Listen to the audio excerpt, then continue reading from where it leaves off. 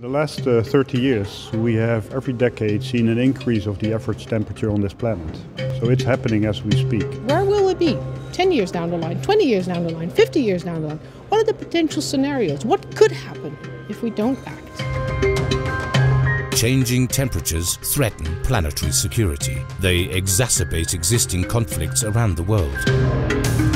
At the Planetary Security Conference, more than 300 experts and policymakers from over 75 countries gather every year to exchange on strategies for addressing climate risks effectively. You see the desertification as a result of climate change, a result in scarcity, and therefore conflicts between different groups of people that live there in very difficult circumstances. And that often leads to the importation of terrorism, of extremist groups who take advantage of this. It is an example of the relationship between security and climate change. Realities of a warming planet have to be included into all our policy planning.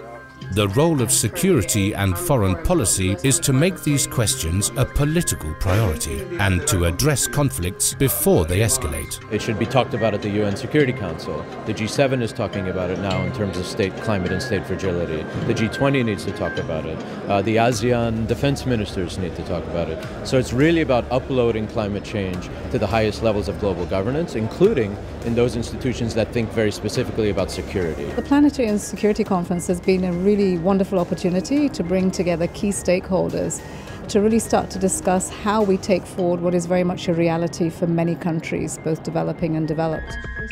The aim of the initiative is to forge a global community of practice that integrates climate and security and jointly builds resilience.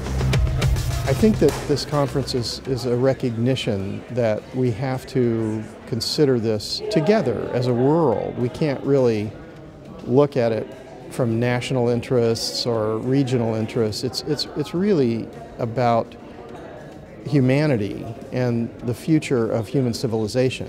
I think there's more we can do now, taking it to the next stage. Rather than just leaving it as an annual conference, I think we need to extend this into the regions on a more frequent basis. We also have to bring the Green Diplomacy Network and a working group of the G7 to that meeting, because this is exactly where a community of practice is built. It's my belief that we need to be laser focused on the issue of planetary security.